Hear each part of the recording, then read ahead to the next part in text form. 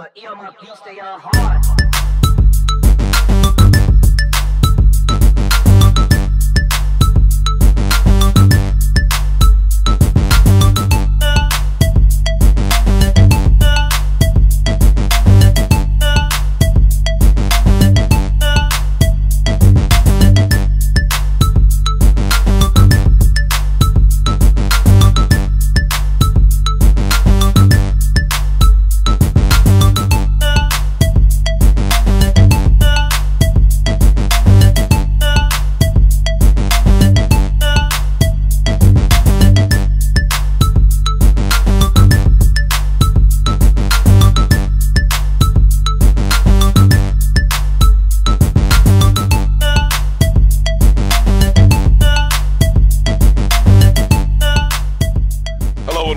BCSN SportsWrap. My name is Brian Fulford, and joining me right there or that way is my man AD Drew.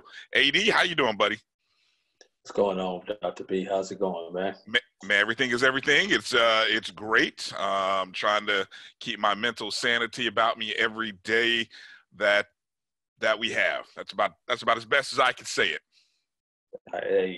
I got you, man. Ever since these states have reopened up, seems like people have relaxed their corona protocols, and people have gotten a little bit lazy, and things are getting a little scary out here as far as this coronavirus is got. But we'll get into that a little bit later on in the show. Do you realize we are over, maybe right at about the 100-day mark since quote unquote team sports ended? I like to think of March 12th as the date that sports ended in 2020. We're just over the 100-day mark. Yeah. Well, I saw ESPN this week. I think it was either Wednesday or Thursday. They actually did a I don't want to say a special, but a segment on the 100 days since sports has ended. So, yes, you are correct. We're about at 102, 103 right now. As of this recording, right? As of this recording, as far as sports is gone. And Brian, you and I have grown up as sports buffs, and could you have imagined going 100 days without watching anything live on ESPN or ABC or CBS or anything? I mean, some months are already tough enough because let's think about it right now. About 2 weeks ago, we should have ended the NHL finals. This week, the NBA finals should have ended. We should have already had the running of the Triple Crown in horse racing, for those of you all who like horse racing. We should be looking forward to the baseball all-star game coming up in the next couple of weeks, and their final push on who's going to be the starter for the respective leagues. And we should be talking about, are we getting ready to get any of our HBCU players in the NBA draft, which would normally occur next week. So it's it's weird. It's totally weird. And the only thing that seems like it's going close to normal is people are starting to plan media days for football and summer workouts and things like that. And I say close to normal because the workouts aren't normal, but you still have the planning going on for it and the excitement building around the ever-changing college football season. What I've been amazed by is the ability of other countries to resume sports and team sports. Baseball in Korea, Thailand, now Japan, I believe. Soccer in, let me see if I get it right. Soccer in Germany. Soccer now picking up in Spain.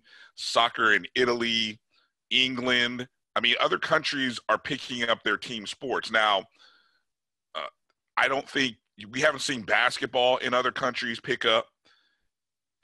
But, I mean, football overseas, soccer as we like to call it, is still a close contact sport. Now maybe, people have a lot of concerns about basketball and football, but I would say American football. Soccer is not soccer is not a distant sport. Matter of fact, I was just watching a match over in Germany and England, and you got guys running into each other. Trust me, there have been some scuffles, guys getting in each other's faces. So all the while, the players obviously on the field aren't wearing masks, but you're doing social distancing on the sidelines, coaches, other bench players, no fans in the stands.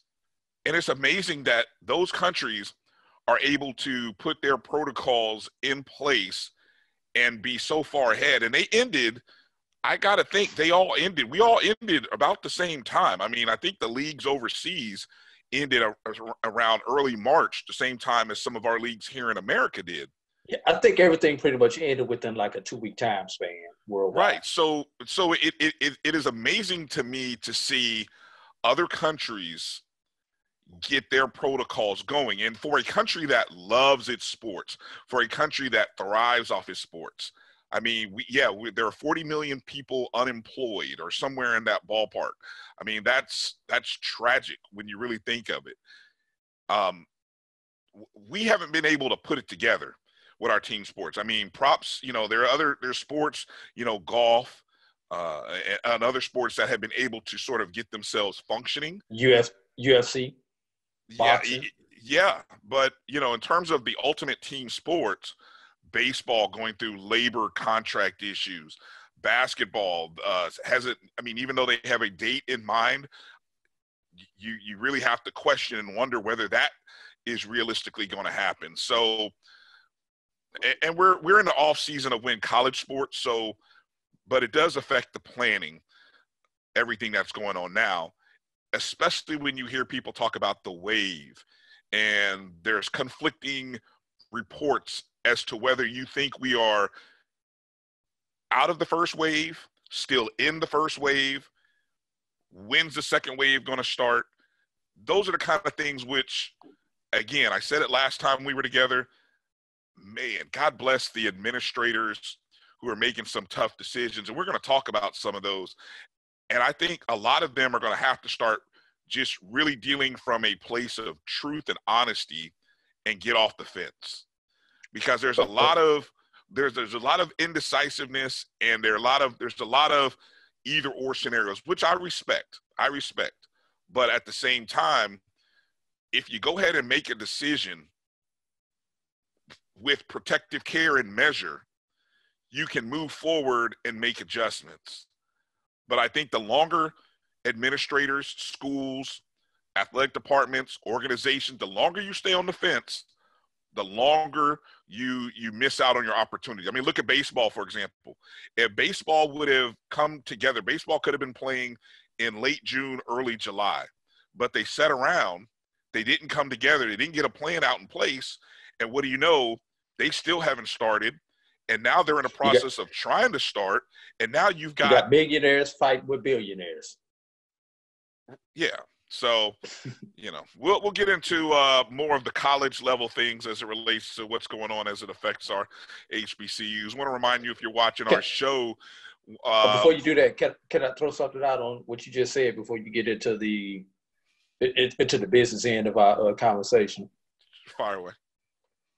Bryan, the reason why you're seeing sports being played overseas and not in the United States, because of the freedoms that we have in the United States, those freedoms are hurting us right now because we as a society do not have the discipline to follow the rules that have been set forth by the recommendations that have been set forth by organizations such as the World Health Organization and the Center for Disease Control.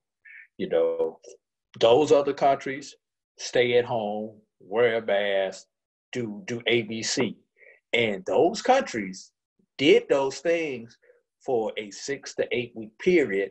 And the cases of coronavirus in those countries, some of them have almost gone down to as close to zero as you can get.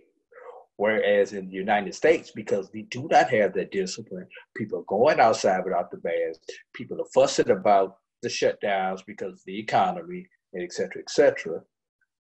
we have rebelled against those recommendations, intentionally rebelled against those recommendations, which has put us in the position that we are, but we have more cases, it seems like, in the United States than the rest of the world combined. Now you can get to the business end of our show.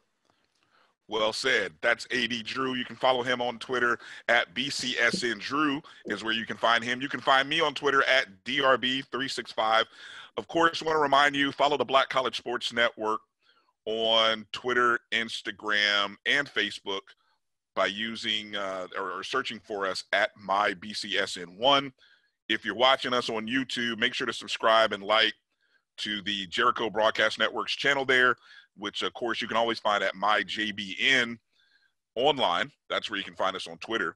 And I also got to announce for you, if you're watching this show this past Juneteenth, which was Friday, July 19th, the Jericho Broadcast Networks relaunched V108, The Vibe, our digital radio stations, and those are up and running now. And we have 3 different stations, the JBN V108 Gospel, V108 Talk, and V108 Urban. And V108 The Vibe, you can find those 3 different websites. You can go to myjbn.com/gospel, myjbn.com/talk, and myjbn.com/urban. And I'll tell you, AD, I've had the Urban channel on running on my laptop for like the past 24 hours, and I forgot how much I love the station. So it's good to kind of have the station back, and we'll be doing some more promoting of that. I was just talking to Roy Evans, our CEO, director, our CEO, Jericho Broadcast Networks, just talking to him earlier before we recorded this, and was telling him, you know, how much I miss the stations and everything. And so that's it's a cool thing. And so I want to encourage you to check out all that we have going on. You know, Brian, while you had it up on the laptop, I actually had it on my phone on the MyJBN/MyBCSN app. And instead of listening to my Spotify in my car that I listen to a lot of times when I'm, especially when I'm out of market or when I don't listen to some of the other syndicated radio shows out there, I listen to Spotify a lot. Now, I just clicked on the MyJBN/MyBCSN app and clicked on the Urban channel, V108 Urban, and you're right. It is refreshing. And if that's not enough, we also have our archive podcasts that you and I have done, some of our other sister podcasts, such as Dr. Cavil's Inside the HBCU Sports Lab, some of the games we've done, and a lot of variety, such as the Brunch Bunch. What's the nerd show called? It used to be the Grumpy Nerds. I'm not really sure that show is still as it is, but I think the archives are there. DVP show, and pretty much if you're looking for anything with a Black or an urban flavor, we probably have some type of podcast that's going to fit your desires. I'm sorry, I had to add my 2 cents here to the advertising word. Okay, the plug portion of the show has been brought to you by V108 The Vibe. And the MyBCSN/MyJBN app. Well said. Wait, all right, good job. Hey, high five, virtual high five, AD. Yeah, let me see that way. Yeah, there you go. Fist bump. Fist bump. There you go. All right, good job.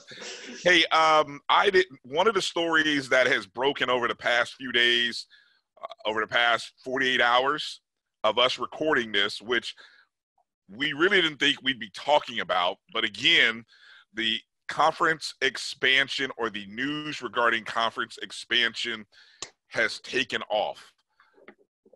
Earlier in the week, we finally heard, and I'll start backwards from earlier in the week, AD, because I think it's kind of interesting. we finally heard from MEAC Commissioner Dr. Dennis Thomas. He was on a podcast last week called the B.L.O.C. Sports Show with Michael Jefferson. And it was Michael Jefferson, Eric Moore, of course, from Onedin.com, our own Dr. Kenyatta Cavil from inside the HBCU Sports Lab, and I believe Luke Williams ended up joining that podcast as well. Yes, he did. Yeah, so they actually had a conversation. Well, actually, Mr. Jefferson led the conversation, and they finally had I guess you'd almost call these the first official words from Commissioner Thomas. And there is an article by Luke Williams on the Black College Sports page, which just recently came out, his BCSP for the week of June 16th through the 22nd.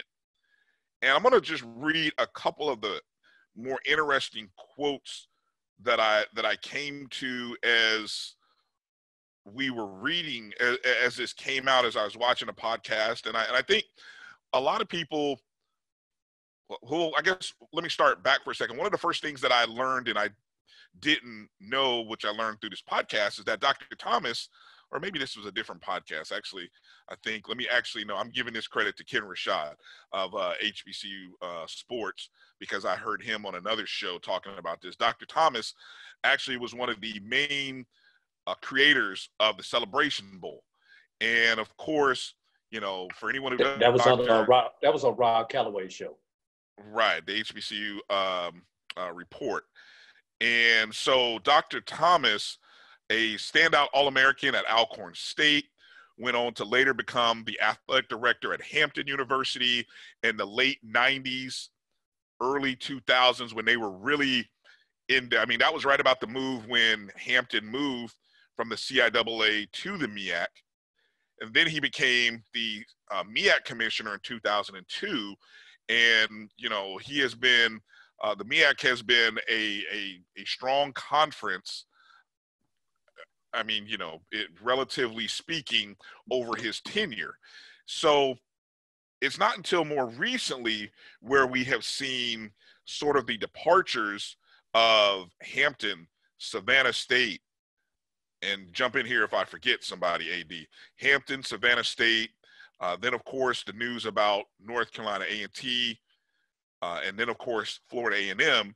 So that's four. Don't forget the failed move from the CIAA to the MEAC of Winston-Salem also. Yeah, there's a great article that Steve Gaither wrote about that, which that was some interesting information. I don't know. I think you put it in our pre-show notes, but I would encourage anybody to go take a peek at that on HBCU Game Day and check out the history a little bit on Winston-Salem and that move, and how that move, which at the time everyone thought was going to happen, all of a sudden didn't happen, and it really turned out to be a positive for Winston-Salem. And so, yeah, it was one of those things where the MEAC was right on the verge of becoming a 12. I think it would have had 12 teams, if I'm not mistaken. That would have been number 12 for football. Well, number 12 would have had 10 for football, which would have allowed them to split to a north and a south. If that would have occurred, we may not be seeing what we're seeing currently in the MEAC. Yeah, so I don't know if, I guess you could call that the first domino, given when it happened. But even when they didn't join, you still had several years of sort of peace and acrimony amongst the MEAC, although they never were able to sort of bring in that 12th member, or that 12th member from Division II decided to come up. And then all of a sudden you saw the exodus. But back to the article by Lute from the commissioner. Contrary to, here's Commissioner Dennis Thomas. Quote, contrary to popular belief in some circles, the MEAC's demise has been greatly exaggerated. He went on to later say, all of our presidents and chancellors are concerned, but we also have a great group of presidents and chancellors that are veteran leaders on their individual campuses. we have implemented a strategy in terms of how we move forward as a conference. Part of that strategy is to ensure that we have a core group of institutions to ensure that we will not lose our Division I status. And of course, just so you know, to maintain D1 standing, conferences have to have 7 institutions that have been a part of the conference for 8 consecutive years, and offer the right mix of sports.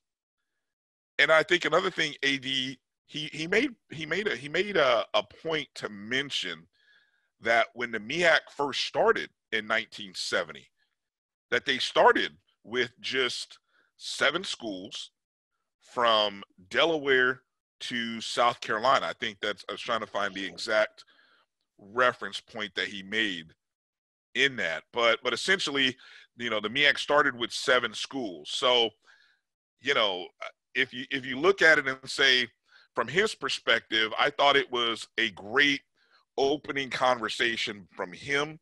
I found a quote here. Quote, "Some people forget, given this microwave mentality in our society, we were founded with 7 members from Dover, Delaware to Orangeburg, South Carolina." And that's the league, which was founded in 1970. And here we are, of course, this season coming up on the 50th year of the MEAC. So, AD, as you hear some of those quotes from Commissioner Thomas, now, again, prior to news that broke at the end of the week, what are you hearing? What are your thoughts as you heard from Dr. Thomas for the first time? Towing the company line. As a commissioner, I expected him to give the positive spin on everything that's happening to the conference and remaining professional. You don't expect him to say goodbye, good riddance, we didn't really want you anyway, to Florida A&M and to North Carolina A&T. Of course not. He's going to bring out the positives that those schools did while they were in their conference, wish them luck, and try to regroup. And that's what you expect in a public statement. Something else, and I cannot find the reference to it right now, Brian.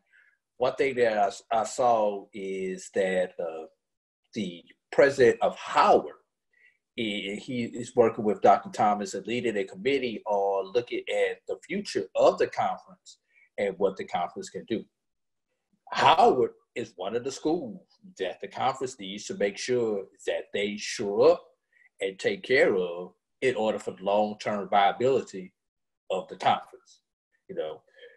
Before we get into the later portion of the week, there are 2 schools that this conference cannot afford to lose: Howard, Norfolk. One of those 2 schools go. And this is in addition to all the grumblings about possible Bethune, Central, and South Carolina State.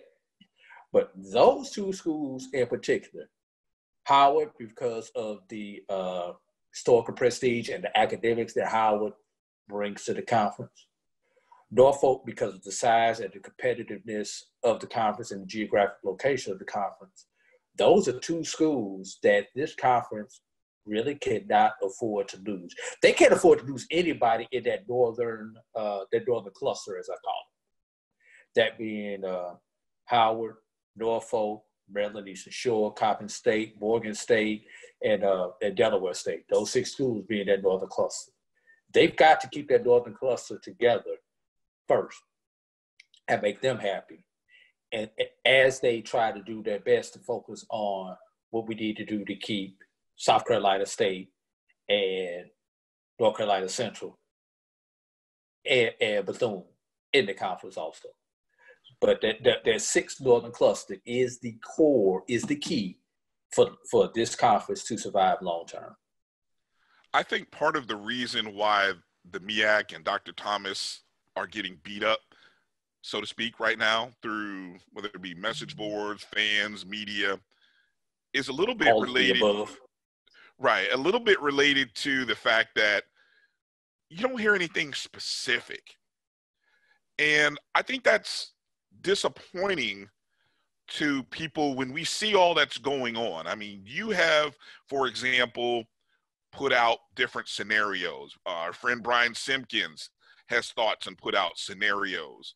That's all happened over the past 2 months, right? What we haven't seen, I look at it in contrast to when we talked to Dr. Charles McClellan of the SWAC on the news of FAMU coming over. He dropped little hints about things in his long-range vision that sort of made you excited about the future. And the key point I remember him talking, he mentioned about the SWAC being an FBS conference. We don't know when that will be.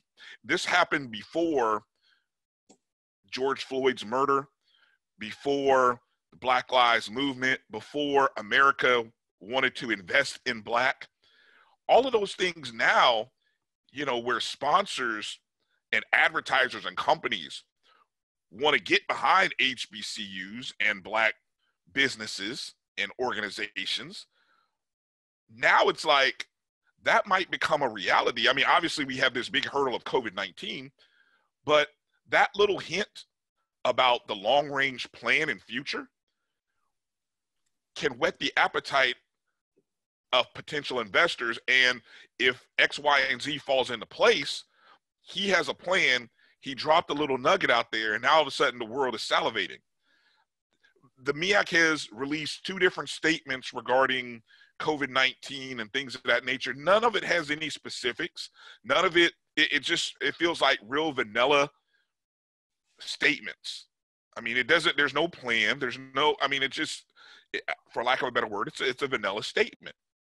And so what I was going to say, what I've seen, the difference between the 2 conferences is it seems like everything from the SWAC, even though McClellan has this leadership style where he lets the schools do what they want to do and lead how they feel is best for them, everything still seems to be coming top down in the SWAC. The ideas still seem to be coming top down, whereas in the MEAC, it's every man for themselves, and when we see you, we see you. You know, it's more bottom up, and everybody is making independent decisions.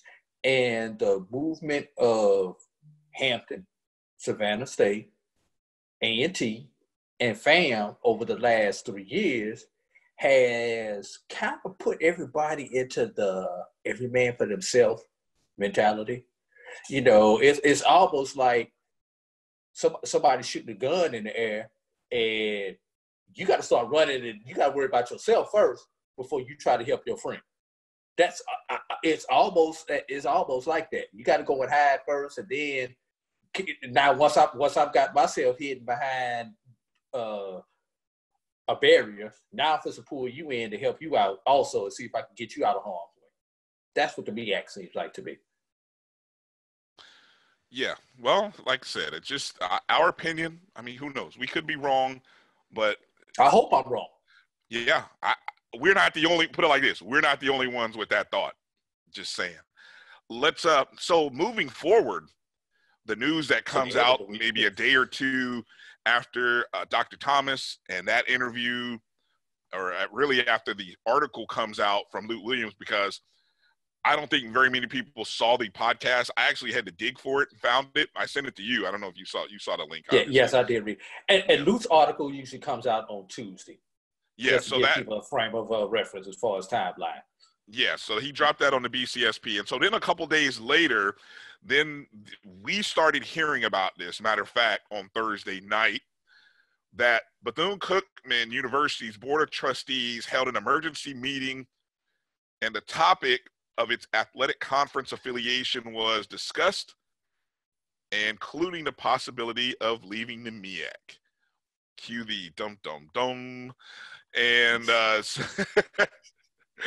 so sources, now I'm reading right here. Obviously, we heard this, did not report what our sources were telling us, but HBCU Game Day did. So I'm kind of reading right out of their report, which, you know, as they like to say in journalism, we can confirm there's what they reported because we heard the same thing. Who knows? We might be talking to the same people who were talking to them might have been talking to us. Who knows? I'm just saying. But anyway, right. We can confirm. But we didn't break it. We didn't break it because we didn't have that second confirmation that you need in order to break stories? Damn a second. Look, if three people come up with all the same rumor, where there's smoke, there's fire. I'm just saying. So anyway, three independent people. So part of their report, sources indicated that the SWAC as well as other conferences were in the discussion as Bethune-Cookman considers its future. We've long talked about the thought that with Florida A&M moving, where would Bethune-Cookman go? Would the SWAC want we always talked about who would be the first choice for the SWAC. I think we both kind of agreed it's Tennessee State will be the first choice, but it'd be hard to look past Bethune-Cookman. Now, having that 12th team does sort of balance out the East and the West. It helps you put, 6 teams on each side of the division, 5 on each side, and 3 non-conference. You can definitely, obviously, the longest trip from Daytona Beach to Texas is something to consider. I think also should be noted, AD, Bethune-Cookman has really built up a nice sort of back and forth with some SWAC schools over the last couple seasons, in particular Mississippi Valley State, who I know they have played a home-and-home series with. I feel like they played some other SWAC schools, but they've had some SWAC teams. Did they play Alcorn recently? And I know in baseball they've played Alabama State. Yeah, well, so it seems like, you're probably right on that one. I'm not really sure about the Alcorn State, but it seems like Bethune has really stretched to go into the SWAC territory with their travel. And, of course, remember, the SWAC or Bethune-Cookman is a private institution, not a public institution. Which would be the first one in the SWAC. Correct. Good point. So just to reiterate a quote which we've heard Dr. McClellan say, the SWAC is not seeking expansion, but if the opportunity comes along and they fit what we're looking for, obviously we'll take a look. In other words, what Dr. McClellan is saying is, our door is open, let's talk. Bryan, I'm not supposed to ask you out on a date, but if we happen to be at the same place at the same time for lunch, I'll pay for it. Well said. That's not bad. I have to try that one. You used to use that one back in the day, AD. I have to try that one. I have to see if that works. And for some reason, the Me and Mrs. Jones song just came into my head when I was making that reference. but seriously, and we'll throw this out. Does the SWAC stop at 12, Bryan? Well, let me get number 12.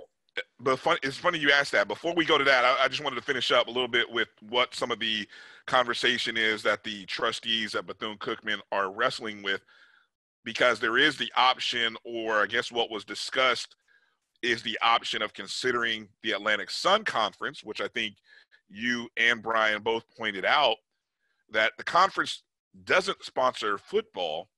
However, 2 of its members, Kennesaw State and North Alabama, are part of the Big South Conference, who, by the way, already has Hampton, will have North Carolina A&T as full members. And so that particular could be an option where Bethune-Cookman could play its non-football sports in the A-Sun and then potentially be in the Big South for football, where they already are currently used to that travel and maybe don't have to go as far. They don't have to go as far as Delaware and the upper Northeast. So, and for the Big South, Kennesaw State is a critical school, because we all know there are no Division I's in the state of Georgia.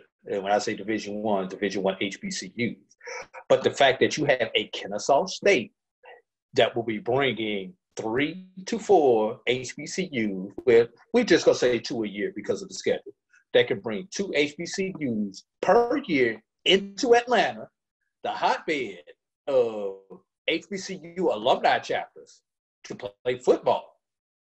Good move by the Big South if they could add a Bethune in addition to the other schools that they have already in there, HBCU wise. Talk about increasing attendance. Yeah, so that's the big thing, you know, and you just mentioned about, you know, the SWAC being at 12. If they accept Bethune-Cookman, or if Bethune-Cookman decides to, if the other SWAC commission or presidents and Dr. McClellan, if they're all on the same page and say, let's bring Bethune-Cookman in as the 12th member, that sets up the interesting what's next. Because, of course, Tennessee State is still out there as the golden goose that may come. And then that gives you 13. It gives you 13, and then it starts to bring up the interesting, do you go for a 14th? Is there another HBCU you could pluck? Where would you pluck them from? Different scenarios of that nature. We've heard some things, which I kind of hear them, and I'm like, that's interesting. The SWAC, although would be in Florida, they would not be in Georgia. And I think we've all kind of tossed some different scenarios about what school from Georgia, what schools, but whoever it is. None of the Division IIs in Georgia are going to move up. None of them are. Yeah, and I was going to say that's the big thing. That's the big thing. Is there a Division II school that really is in a financial situation to move up? So it may take some time to be 12 for the SWAC, and the SWAC may say, let's be 12 for a while and let's make 12 work. Let's financially get ourselves recovered from this COVID-19 year before we go for bigger fish and bigger expansion. You know, that's a thought. So you know, that's what was your initial thought, AD, when you heard about the Bethune-Cookman trustees meeting? Number one, I was kind of perplexed because we found out about this, and most people in the media found out about this meeting post-meeting, meaning that no one knew this meeting was going to occur, but we found out about this meeting afterwards. Now, somebody had to leak this information out, that this meeting had occurred, and these were the things that were discussed in that meeting. Somebody wanted this information out. Was that intentional? Yeah, yes, it was intentional. Oh, yeah. But the question is, what was the purpose of the intent? Obviously, it's to put Bethune in the best situation as possible. Because here's the thing: Bethune, before July 1, has to make a decision. They don't make that decision by July 1, they're stuck in the MEAC till 22. No doubt about that. So now we put that out there that we may possibly look at. Hey, son, what's your best offer? MEAC, what's your best offer? Big South, what's your best offer? Southern Conference, come holler at us. Because the Southern Conference is another one that people should look at, because it makes geographical sense to consider the Southern Conference if you're Bethune-Cookman. The one thing that I liked that came out of this was they are not going to the SIAC. They are not going down, since they've got their financial house in order. They're not looking to go down. So that's crucial. So now you start looking at the Division I conferences. Which conference is going to put them in the best situation? Now, Bethune to the SWAC. Do you realize when Bethune comes to the SWAC, they will own, when I say they, the SWAC, will pretty much own all of the major HBCU football classics. Let's see. Yep. Magic City. Well, let's see. You got, but is that, hey, let's talk, okay, when we say classics, let's talk about neutral site classics. Let's not talk about home games disguised as classics. Okay. So Bayou, Magic City. Magic City, and the Florida Classic. The three largest in attendance year in, year out. Those are 1, 2, 3. And if they're able to get the Golden Goose of Tennessee State, they would get the Southern Heritage Classic. which is all of the Southern Heritage classes. Which is a top five. I mean, that's easily within the top five, depending upon the year. Yes. Yeah. And then, I mean, let's think about the bands. I know I'm jumping in here on you, but think about the bands. The level we heard Dr. McClellan. I mean, just think about what you can do with that band event that you could possibly have. I mean, that just in itself becomes even a bigger deal as you have pretty much the premier bands. I mean, with all respect to the bands of the SIAC and the CIAA and the MEAC, the baddest bands would then be all housed in the 12, the SWAC 12, right? Right. Yeah. And a couple of the classics, and now this is one of those ones disguised as a home game, but the Labor Day Classic between Alabama State and Tuskegee. Good attendance at that classic. You know, you talk about putting yourself in a position with advertising dollars.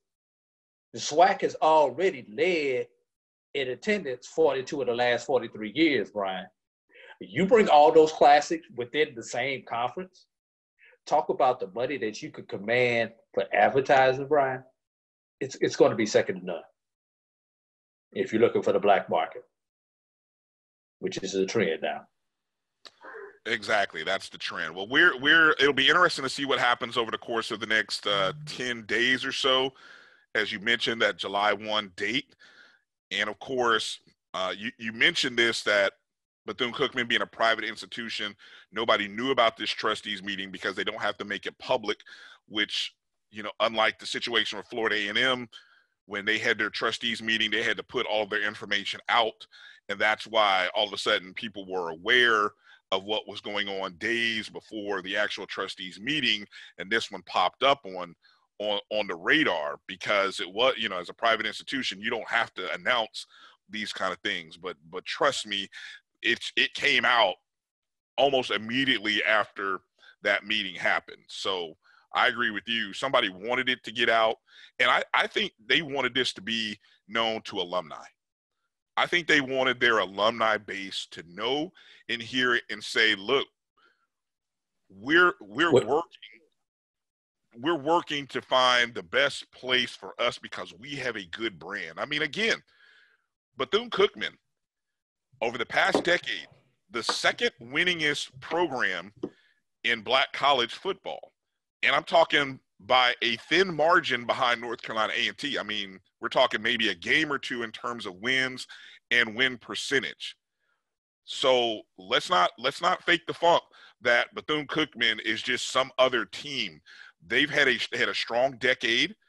They're not just FAMU's Florida Classic. Exactly. They own the Florida Classic over the past decade. They had a winning football program. Their band was featured in a Netflix documentary series. So let's not talk about the baseball program, Brian. Look, it's been, and the basketball program, and the women's basketball. Hey, it has been a good decade for Bethune-Cookman, and I know, you know, look, they're not just Florida A&M's. I'm trying to say Sweet this mate. Politically correct. Sweet mate. Thank Sweet you. mate. Yeah. They've had a good year. So and it's SUITE, not SW. SUITE. There you go. All right, AD, let's do this. We got to take a break. When we come back from the break, we're going to get into some of the news related to COVID-19 and its effect, not just on college football, but on HBCUs, and comments from one particular head coach really has made me think about what college football might look like in the fall semester. If people listen to what this coach says, a lot of people really have to be shaking their head and saying, what are we doing out there? We'll come back and tell you a little bit more right after these words. You're watching the BCSN SportsWrap. Brian Fulford and AD Drew. We'll be back right after these words.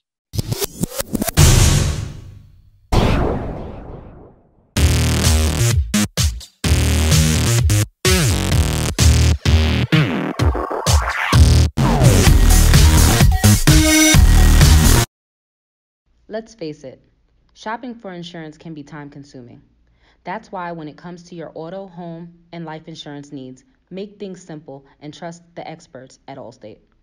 They will help you get the coverage that fits your needs while helping you bundle your life, home, and auto policies.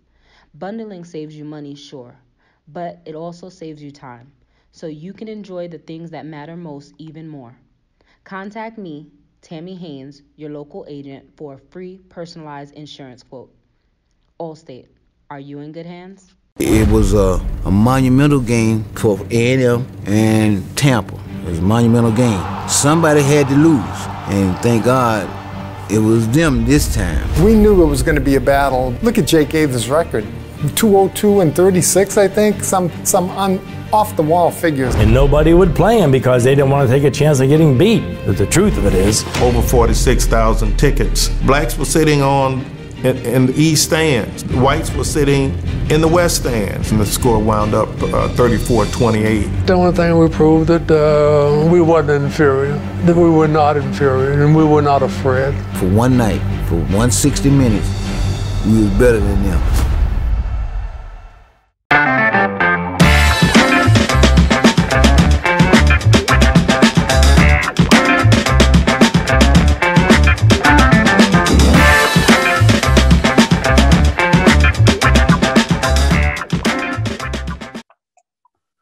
Welcome back to the BCSN SportsWrap. Brian Fulford and AD Drew here. Want to remind you to follow the Black College Sports Network at MyBCSN1. That's the number 1 on Instagram, Twitter, and of course you can search for us there on Facebook.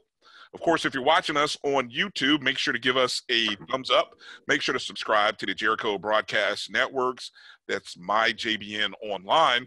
And of course, just recently restarted V108 The Vibe, our digital radio stations, not only playing gospel and urban, but also a talk network. So three different networks, and you can find them all at myjbn.com/gospel, myjbn.com/urban, and myjbn.com/talk.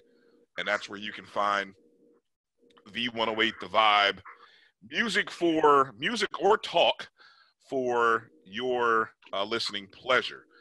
So, AD, I mentioned that a prominent HBCU football coach sent out a very interesting tweet, in my opinion, and I'm not really sure it's gotten the kind of attention that a top 5 level coach deserves or gets. Meaning, if you say, who are the top 5 coaches in HBCU football? Well, I firmly believe Broderick Fobbs of Grambling would be in that list. Would you agree with me on that? Definitely in the top 5. You know, there are a few other names that we could throw in there, but we're not going to throw them out right now because. Well, top 5. I'm just saying. I'm not asking you to give me your top 5. I'm just saying, yes or no, is he in your top 5? Yeah, he's definitely the top 5. The only thing I'm going to say with that, probably if we came up with the top 5, we'd probably wind up with about 7 or 8 and have to cut it down to 5. So. Exactly. Well said. So anyway, I think most people would agree with me on this. And I'm just going to read his tweet that he sent out Thursday afternoon this past week. This is from at GSU Coach Fobbs. If we care about these student athletes as people, workouts need to stop. Too many players are receiving positive test, ! Remember, this is someone's child. Now, that came out on a Thursday afternoon, and I was like, wow. Is anybody reading or hearing this? There's very little buzz about that. I mean, just imagine if Urban Meyer or I'm thinking old school names. See, I had Urban Meyer, Bob Stoops. Hell, those guys have all Nick Saban. Okay, so yeah, Nick Saban. If Nick Saban tweets out something like that, everybody's buzzing. It's the internet world, but the HBCU media, HBCU marketplace, I don't think really either they didn't see it or they just kind of dismissed it. It's his account. It wasn't like it was an unofficial account. But that was heavy. And it came from a place of a coach that's seeing things going on in his profession. And it's the first time I've heard a coach really from a standpoint of a parent or really, obviously coaches a lot of times taking this role as being a player's second father or surrogate father. That's where that felt like it was coming from. I mean, we're starting to see cases where during this period of time when players are going back to college campuses, you're seeing players test positive for COVID-19. And we'll get into that in just a moment. But just share your thoughts, AD. Do you feel like this is a big deal or kind of a medium meh deal or no big deal at all, this tweet from Coach Fobbs? It's kind of tough as a parent of a child, of children. I understand where he's coming from. I definitely understand where he's coming from. But as a coach, he has such a fine line that he has to walk. His job, he's getting paid X amount of thousands of dollars from Grambling State University to prepare a football team. Say what you want to say about them being student athletes and wanted them to graduate and all that stuff. And yeah, that's important. But when it's all said and done, his job is to produce W's. He has a job to produce wins, to put Grambling football in the best position possible to produce wins. Now, sometimes what you're paid to do and what you're morally obligated to do conflict. This is a prime case, an example of what he's paid to do and how he feeds his family conflicts with what he knows or what he feels that he should do as a man and as a parent. I have the answers. I really have the answers. I understand where he's coming from. I understand the dilemma that he's in. Thank God I am not in the coaching profession right now. How many coaches a year from now, or 8 months from now, or 6 months from now, are going to be fired, released from their contract, and otherwise because of the off season and the season coming up, and you're not able to produce results that were expected from you? Now, I'll say this. If you were on the hot seat coming into this summer, you probably just got 1 year pass. They were going to get rid of you anyway. Just being fact. But if you were not on the hot seat, and now your seat gets a little warmer, you know how when you're driving down the street in your car, you got the seat warm on, and you didn't realize that you hit the seat warmer when you was getting in the car. It's on low. It's not on high, but it's on low, and you're like, dang, I got the AC on. Why is my butt so hot? Oh, you look down, and the seat warmer is on. That's what's going to happen to some of these coaches next year, Bryan. And it's a bad situation that these coaches are being put into. And I'm not just talking about football coaches. Every coach in every sport, because this is how they feed their family.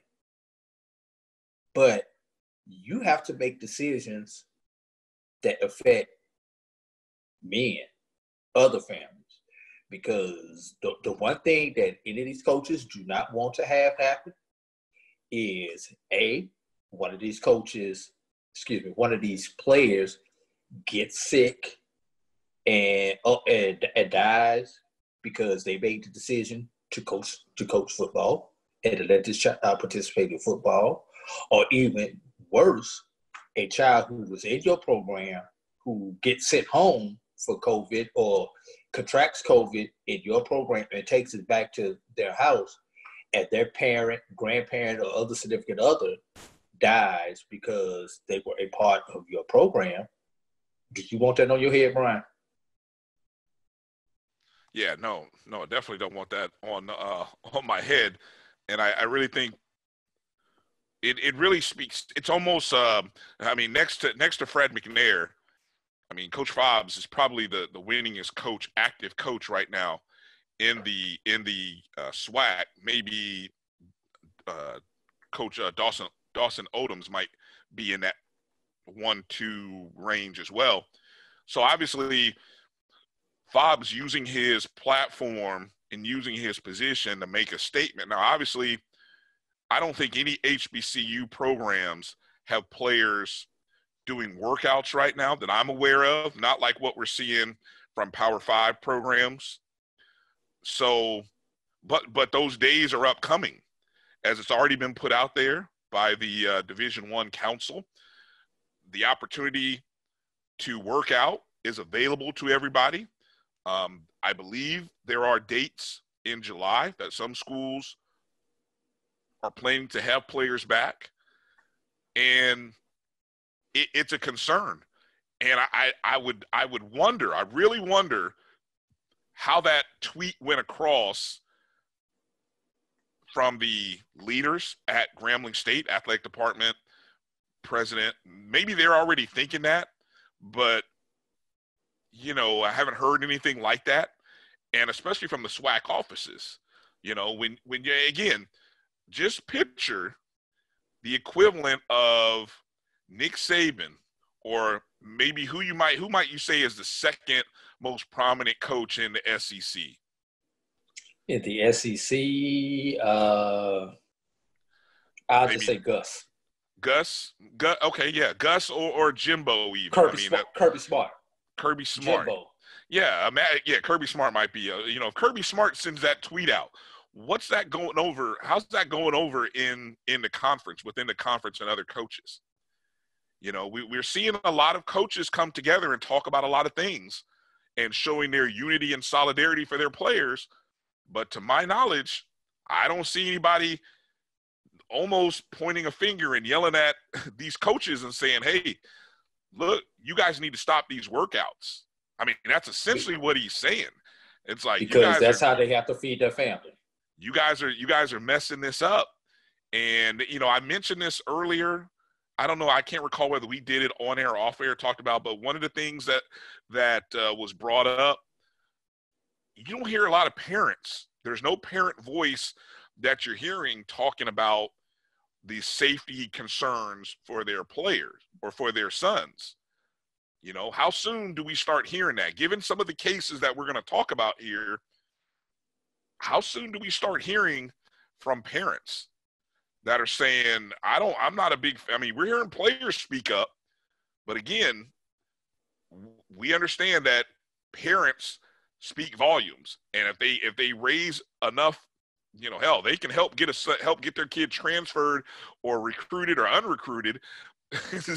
I got to imagine there's going to be a parent or two with some thoughts on this. So we'll kind of stay alert and see over the course of the next week if there's anything more that comes out from Coach Fobbs. I know I sent a request to him and to the football office, and maybe we'll get a chance to have a conversation with him to find out where his thoughts were, or, maybe what his thoughts are still regarding the comments that was made. Can I put a closing thought to that, Bryan? Yeah, so we can move forward, yeah.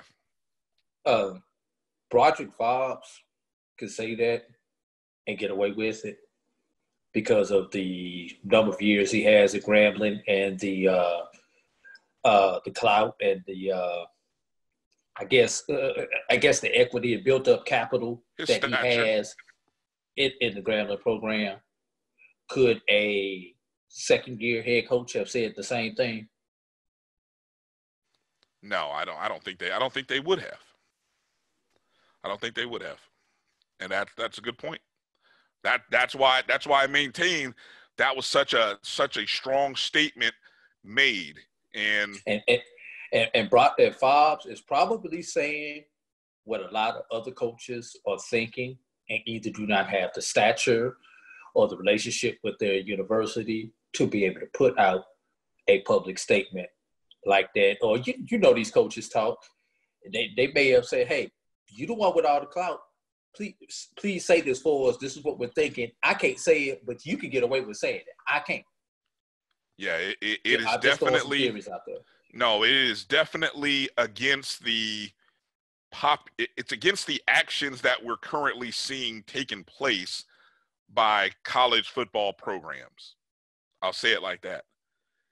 Now, another thing that we have noticed, AD, related to COVID-19, we've seen already its impact. And 4 HBCU games have already been canceled. Two of them are classics in well-known places. I mean, obviously, we have the Detroit Classic, which was set to feature Southern and Tennessee State.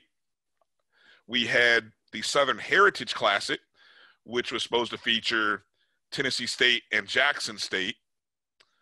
Then we had a game between, I believe, Jackson State and Langston that had to be canceled. Then we've also had the Southern Florida A&M game, which is supposed to be held at Southern, be canceled. So if I'm doing the math here, Jackson State, that's 2 games canceled. Southern, 2 games canceled. Correct? Yeah. Correct. So that's on the Division I level. We're not even going to talk about the Division II and NAIA schools that have canceled games. Right. Yeah, and they've been forced to kind of basically lose what would be their opening games of the season, if I'm not mistaken. They lost on Winston-Salem lost the game.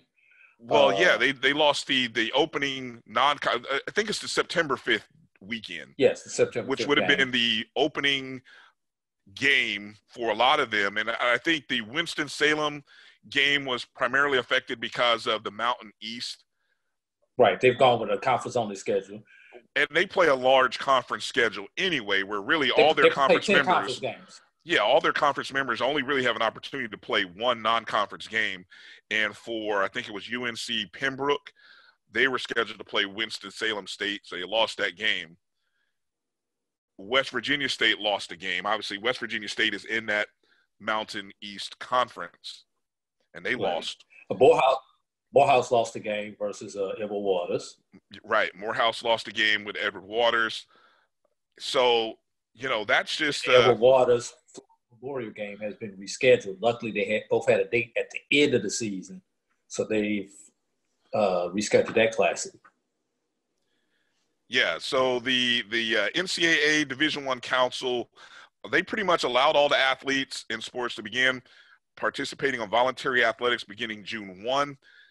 That's especially on the Power 5 level is what we've seen. We haven't really seen this be affected at the HBCU level, but what we have seen, and we started talking about this last week on the last show, where the cases that happened at Houston for the University of Houston, there were 6, and 6 seems like a small number when I get into some of these other schools which have popped up with more numbers, but with just 6 cases at Houston, they shut down workouts. They stopped having workouts after 6. We've seen 13 happen. And this is an article that came out just the other day from InsideHigherEd.com.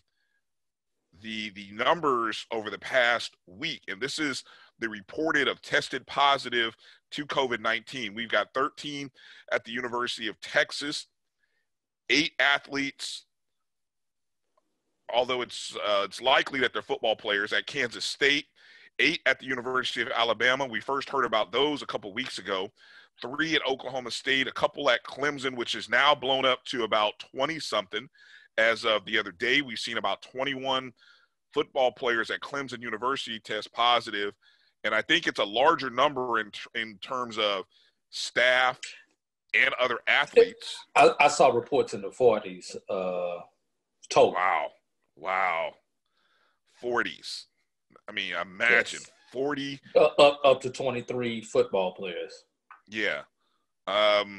We've seen a couple other schools on this list have listed just a few, but it just brings, we again, in sort of talking about Coach Fobbs' tweet, we've seen this number grow. And you brought up before I get into one of the quotes in this article from Dr. Fauci, you brought up an interesting thought about, are we I guess the thought was people may be looking at these numbers and what we're seeing in a certain way, but maybe just maybe they need to think of it in a different way. What was your point on that? I'll let you explain your thought on what we're seeing as it relates to these COVID-19 positive tests. We're probably talking combined 50 to 60 athletes between all these schools thus far, correct, Brian? Sounds about right, yeah. These athletes had COVID, whether they were at home with mama and them, or whether they're at so-and-so state university. They had COVID. They came to school with COVID. Okay. And I think this was part of the reason why the NCAA went with this 6-week protocol. Let's get them in. Let's see who has this. Let's go ahead and get them tested and treated, because these people probably would not have been tested in their hometown, because all of these people are probably asymptomatic, excuse me. So let's get them in, let's get them treated, let's get them good again. Now, 2-3 weeks later, they're clear. We assume that we keep them isolated from the rest of the team. We should be free of COVID in our quote-unquote bubble. Now, this is what you need to look out for. Let's look at the numbers mid-July with this same group of kids who are on campus now. See if those numbers increase. If these numbers are increasing, who's breaking curfew? Who's out doing what they're not supposed to do? Because if everybody's in the bubble and everybody's staying, going from dorm to practice to whatever, your numbers should not increase because you're self-isolated. Everybody is self-isolated in that bubble. That's number one. So let's look at the numbers in mid-July, a week or two after the 4th of July. Then let's look at what happens to the numbers when the general population of students come back to campus. Let's see if those numbers increase then. Then we can figure out what we're going to do with football, what we're going to do with everything else, and how these numbers are affected. Those are going to be the two things that we need to look at. And our HBCUs will need to keep this in account as they start to bring back their athletes. They need to have prepared that we need to bring these athletes back in enough time so that we can quarantine them for a 2-week period, 2 to 3 week period, while those who are sick get well, but we still have enough athletes working out where we can put in our offense, where we can put in our defense, and get prepared for that opening day, September 5th or September 12th, whatever day that is. So HBCUs, keep that in mind as you make your plan. And I think it's been talked about, the fact that you have to be mindful of testing. So that's the big concern when we talk about how are HBCU schools and programs going to get back up and going, because obviously you have to have enough resources to have testing and consistent testing. Look at this quote here by Dr. Fauci, who recently had some concerns as the numbers are starting to come out about football. And he said, quote, "Unless players are essentially in a bubble, insulated from the community, and they are tested nearly every day." Think about that for a second. Tested nearly every day. That's a lot of tests. It would be very hard to see how football is able to be played this fall. If there is a second wave, which is certainly a possibility and which would be complicated by the predictable flu season, football may not happen this year. Now, Dr. Fauci says that, and then, of course, you get everybody from President Trump to anybody who's anti-Fauci or anti-COVID-19, that it's a hoax or it's some 5G related scam or something. All of those people jump out of the woodworks like, no, you can't do this to football. But these positive tests, and then you see in certain states, look at other sports, what's happening in other sports. Baseball's trying to come back, and they've had 3 different teams report of positive COVID testing in their spring training facilities, to the point where they shut down those facilities. And here's baseball talking about potentially trying to come back in August, right? But they've got teams where they're testing positive. You've got upticks in positive tests happening not only in Florida, but in Arizona, other places like that. You've got concerns from other programs. Hell, UCLA football players. The report that I read from the LA Times was about 30 or so players had submitted a petition to the university requesting a third-party health official for all team activities. And I guess the players wanted some sort of whistleblower protection, because I guess they felt the program might not have their best interest in mind. All of that's happening, AD. All of that is happening around, and I think Dr. McClellan said this, the HBCU market and the HBCU teams, they're on the low. I mean, every small football program that's not a part of the Power Five, you're on the bottom of the food chain. You don't have the mega television deal and almost the pressure to get back out on the field like Power Five programs. I mean, we got people in our community upset about a few damn homecomings being canceled or potentially canceled. I mean, the hell with it. I mean, really, what are we talking about here? Keep it real. What are we talking about? Do we care about these players? Do we care about the safety of that community? I know we want sports back. Hell, I want it back too. But man, AD, I grow my comfortability, or the likelihood of football returning, drops. It was like maybe about here back in March. No, I'm sorry, April. I'm saying now it's starting to fall down a little bit here. I'm almost 50-50 right now. I really am. I'm almost about at 50-50. I think I'm 55-45 on whether football will return. I mean, that's where I'm at right now. You looking like the presidential polls right now. Well, yeah. I mean, I come from the standpoint of, I've said for a long time, in order for us to have a season, and the same thing that you see, the NBA, the NHL, everyone who's trying to come back, if you're trying to come back, then you are essentially willing to say, we know that there's going to be some positive tests. We have to be willing to work through that. And yes, it sucks, because it may mean people's lives are in danger. I'm sorry that has to happen. Got to be able to work through that. Go ahead.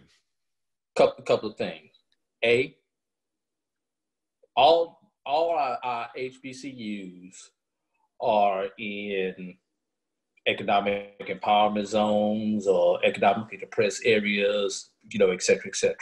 A lot of our HBCUs are in towns and cities where we're the only show in town, like a Grambling or Alcorn or a Tuskegee or places like that.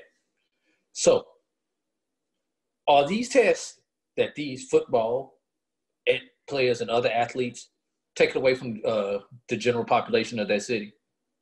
I have a problem with that. Yeah, the optics of that. Yeah, the optics of that aren't good. No doubt. Right. Number one. Number two. Who's paying for this test?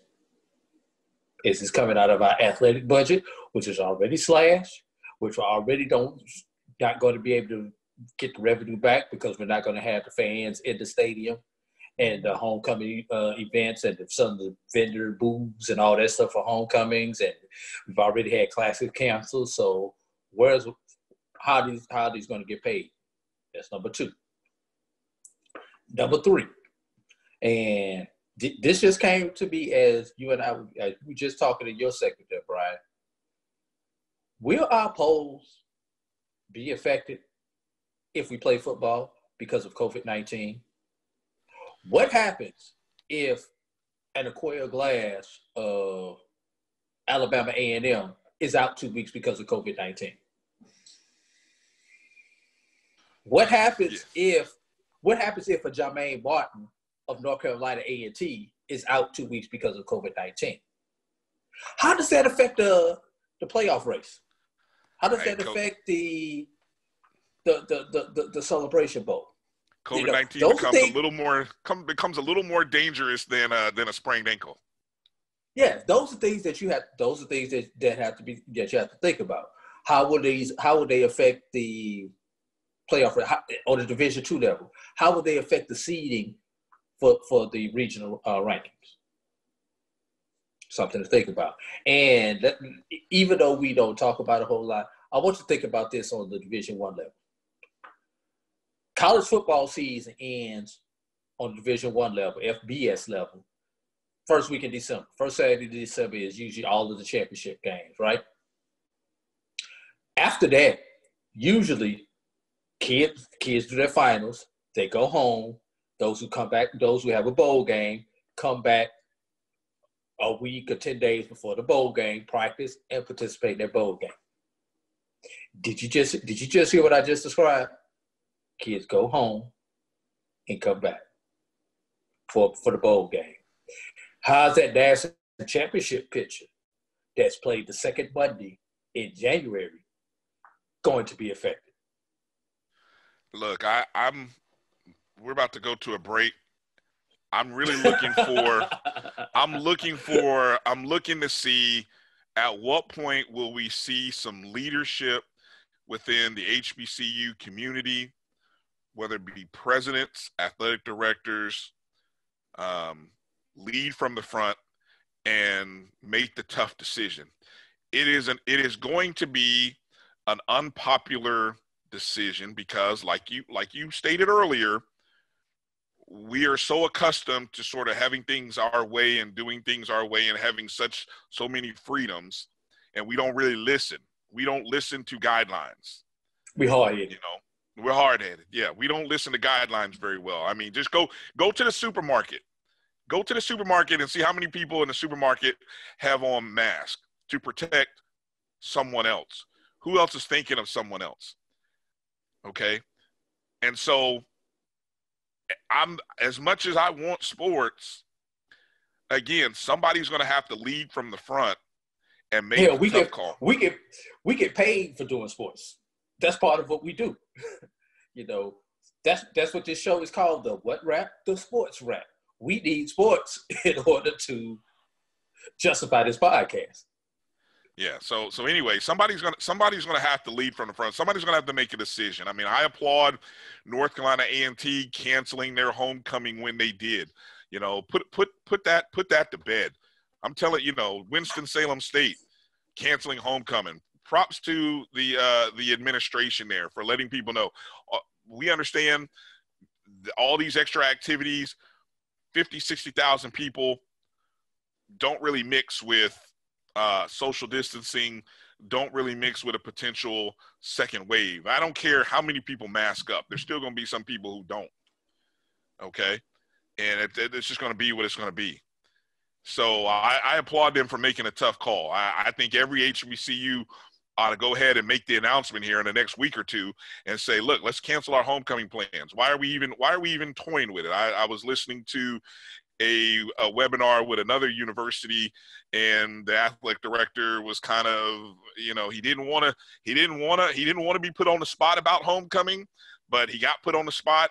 And needless to say, although he didn't say it was going to be canceled, he did say it'd be different. I felt like I could read his face and say he wanted to say that ain't happening and wanted to cancel it. But I mean, you can't really say that at that point because it's not official from a university perspective. But right. I'm looking for the next week or two. I'm calling a prediction here. I'm expecting at least 10 more. I'm saying the number will be 10. I'm expecting at least 10 more universities to cancel their homecomings for the fall. It just makes sense. And you know what else we're going to see, Brian? The one thing that you do not like to see, classics disguised as home games.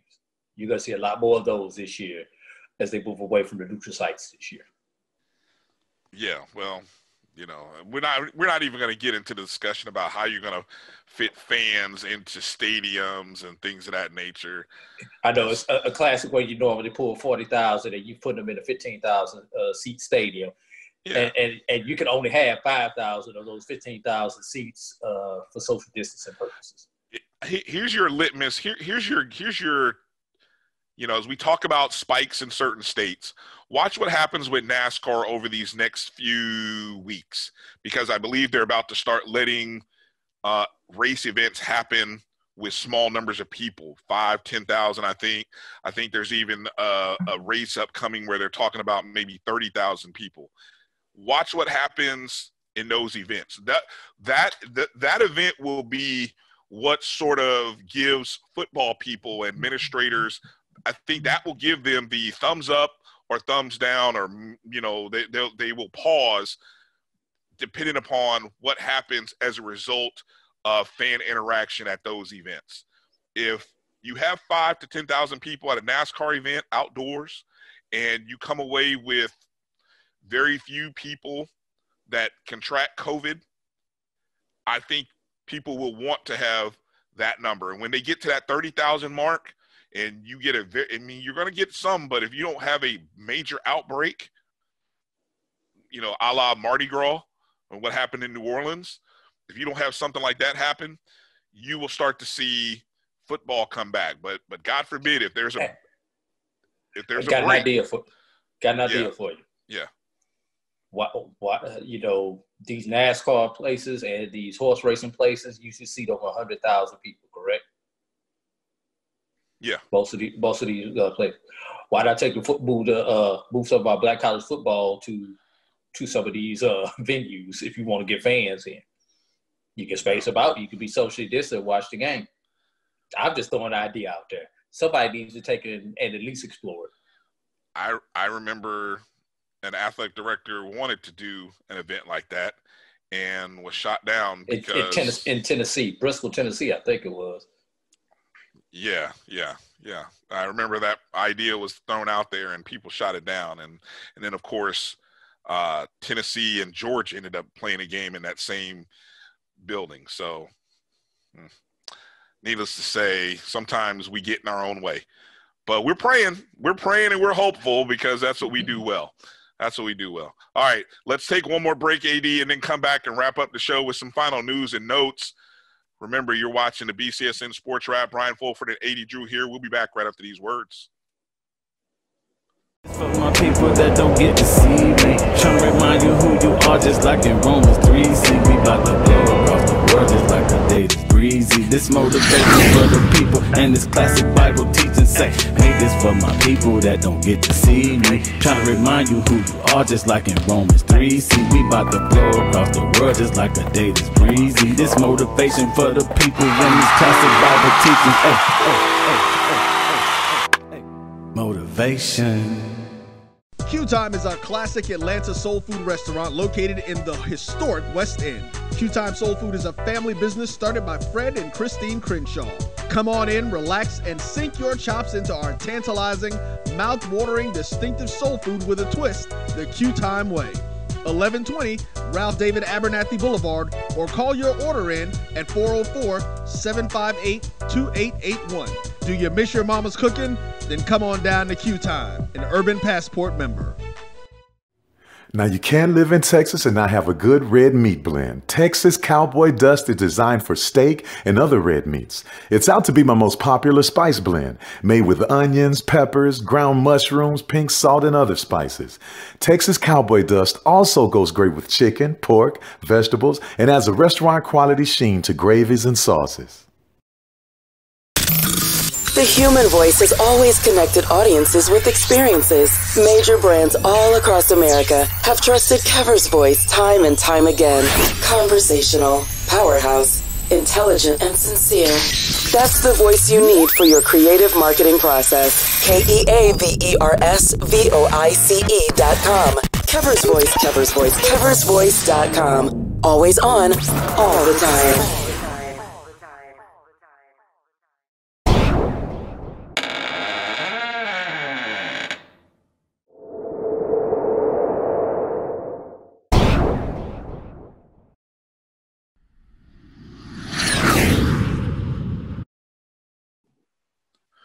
Welcome back to the BCSN SportsWrap. Brian Fulford and AD Drew here with a final segment, some news and notes. I want to remind you to follow us on social media, Twitter, Instagram, Periscope, and Facebook at MyBCSN1, the number 1.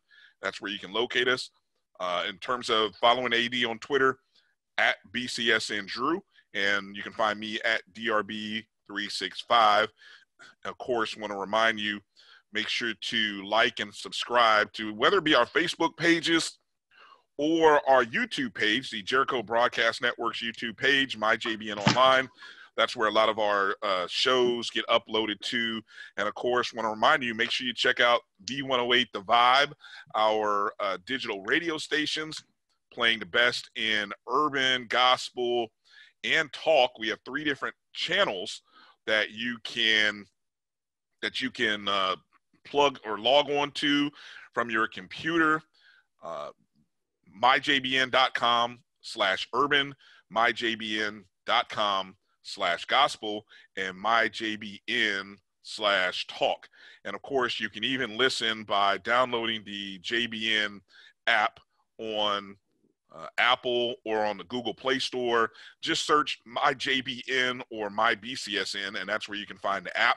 And so whether you're rolling around like AD was earlier, you can log on and listen to the stations there, or if you're at work or need something to listen to around the house while you're working, you can tune into the stations there. All right, AB, news and notes time. What's your first news and notes that you got for us? The NCAA extends its policy banning championship events where the Confederate flag is flown. And this comes June 19th via ESPN.com. The NCAA expanded its Confederate flag policy on Friday to prohibit all championship events from being held in the states where the flag is flown. The NCAA's previous policy, which was enacted in 2001, applied only to predetermined championship sites. At that time, it affected both Mississippi and South Carolina. But in 2015, South Carolina basically changed the rules and removed the Confederate flag from its state capital. The NCAA policy now includes all championship sites, including those awarded based on competition like baseball, softball, lacrosse, and women's basketball. Why am I bringing this up? Why is this important for our HBCUs? Brian, who has hosted the last 2 SWAC championship games? Alcorn State. Where's Alcorn located at? Do I need to take this any further? Does that qualify, though, as an NCAA event, though? It is an NCAA championship event. It's for the SWAC championship, which is NCAA sanctioned conference. Really? Yes. Huh. I didn't know conference championship games applied. I thought they were referring to more NCAA events. The old rule, it did not apply. But let me read this again. The NCAA policy now includes all championship sites. That's a championship site, including those awarded based on competition like baseball, softball, lacrosse, and women's basketball. Right now, the SWAC, think about how the SWAC hosts its basketball tournament. If you are a Mississippi team, you cannot host the first round like they host on campus. You cannot host the first round of that tournament on your campus because that is a championship event. To me, AD, that still doesn't read like championship games apply. I mean, I heard what you read, but the tournaments are championship events. But conference tournament events, not NCAA. See, who knows? I'll admit if I'm wrong, I'm wrong. NCAA. When I think of these, I'm thinking NCAA like tournament. You know, once you get past your conference and you have regionals or sanctioned first, second round events, regionals. That's what I thought we were talking about.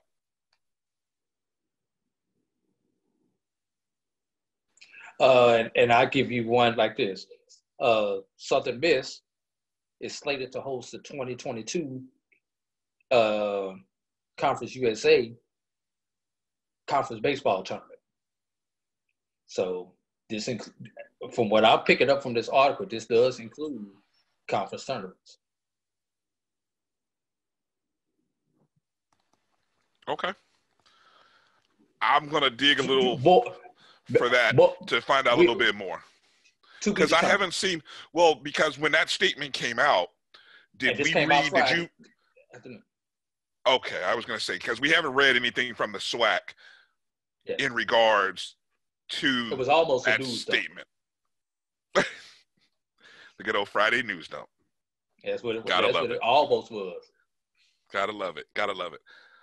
Okay, moving on to, speaking of the state of Mississippi, for the first time in the history of these two state universities, there will actually be a football game played between the University of Mississippi, Ole Miss, and Alcorn State, the Alcorn State Braves. This contract was recently put together between Alcorn's Director of Athletics, Derek Horn, and Ole Miss Vice Chancellor of Athletics, Keith Carter. In a joint statement, it seemed to be, we're excited to be here today to announce our 2028 competition against the University of Mississippi. Our two football powerhouses will participate in a contest that will be the first ever between both institutions. It's so important for schools within the state to compete against each other, and I'm very happy to develop this relationship and opportunity with my dear friend Keith Carter. We're looking forward to this contest and to other continued opportunities, not only with Ole Miss, but also sister institutions within the state of Mississippi. Obviously, it sounds like there's a nice relationship there between Derek Horn and Keith Carter, and this will be the first ever game between the two teams, and will also be Ole Miss's first game against an HBCU opponent, any HBCU opponent. And that's interesting. Now, this comes on the heels. Real quick, the game is scheduled for September 9th, 2028. This comes on the heels of the announcement maybe about 3 weeks ago, that in the state of Louisiana, LSU is scheduled its first ever meetings against Grambling State and Southern University. Southern, of course, is in the same city of Baton Rouge with LSU. And those games, I believe, are scheduled for 2022 and 2023. Don't get me to trying to guess which one is first. I don't know. Again, not going to guess. One of them is in 2022. One of them's in 2023. But again, those games are played at Tiger Stadium in LSU. And again, historic measures, the first opportunity that those schools will get a chance to play each other. And so that's pretty significant. I just found it interesting that, I found it interesting that this game won't take place until 2028 AD, which is 8 years away. Probably none of the coaches who are only staff will be there in 2028. You were too eager to throw that out there. See, I was going to be a little more subtle. You were just way too eager to throw that out there. The athletic directors may not be there at that point, but I just thought it was pretty cool that Ole Miss can schedule something 8 years out. That just tells you what life is like in the Power Five, where you're setting up a calendar for 8 years ahead. And, I just thought that was like, wow. So, yeah, pretty interesting stuff. Now, who's left? I mean, when will we finally get the Florida A&M versus Florida State matchup within the state of Florida? When will that finally happen? Who else? How about Clemson versus South Carolina State? Will we ever see that happen, AD? Who else? Let me think. What else can we get? How about Alabama? Have we ever seen?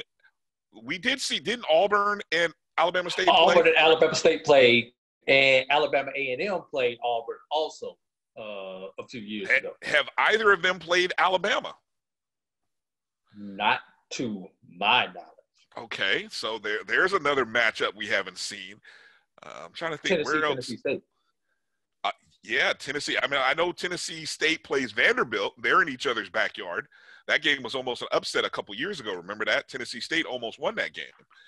Yeah. Actually had a lead, if I'm not mistaken. So Vanderbilt, though, I don't think is a public university, though. I think they're private. They're private. Yeah. All right.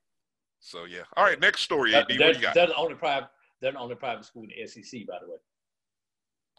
Vanderbilt. Yes. Okay. It's the only private school Good in the point. SEC. All right. Next up.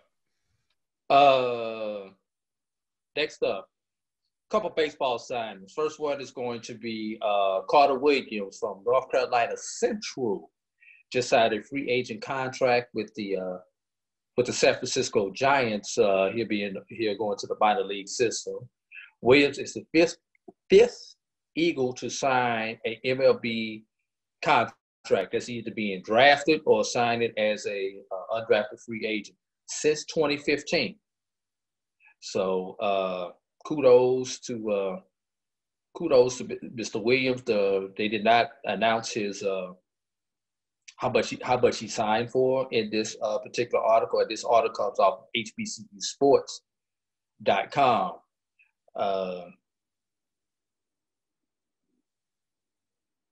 Trying to give you some stats. In 157 games, he started 154, batting .329 with a .477 slugging percentage and a .410 on base percentage.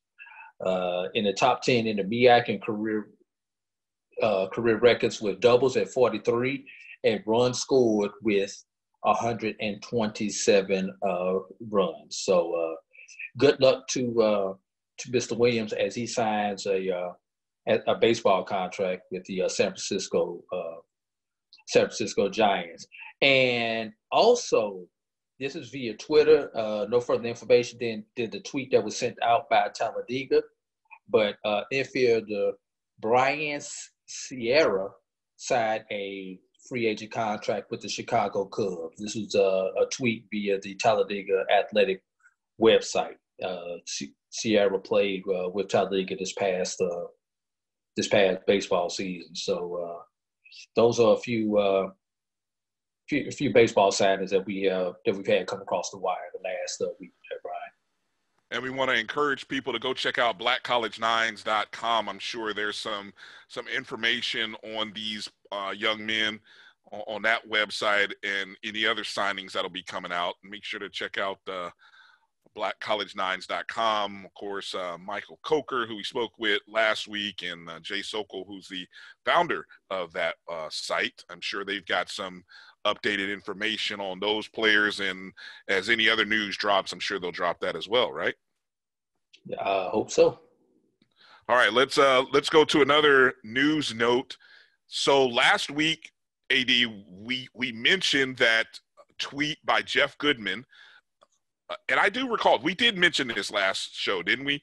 The tweet about an ACC, that he said there was a source that an ACC head coach had mentioned that he wanted to play an HBCU school. That was in last week's show, correct? Do you recall that? Okay. Yes, sir. I mention that because what's interesting is when I go back and I check the timeline of when the actual tweet, it shows a different date. So somehow it got changed. But I do remember seeing it on Sunday when we recorded our last show. So anyway, the tweet from Jeff Goodman, who's a basketball insider, analyst.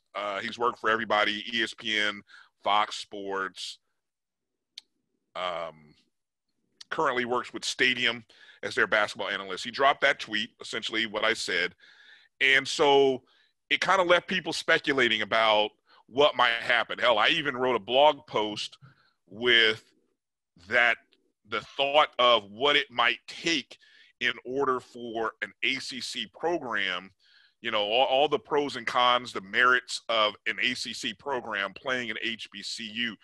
You know, obviously already the Power 5 programs have non-conference games in November and January against a lot of smaller D1 programs, including HBCUs. Those check games are how basketball programs help the athletic department survive throughout the course of the year. At any point in time, any school may be playing, you know, anywhere from 5 to 7 or 8 non-conference games against Power 5 programs, or at least Division I programs that are willing to pay them to come on the road.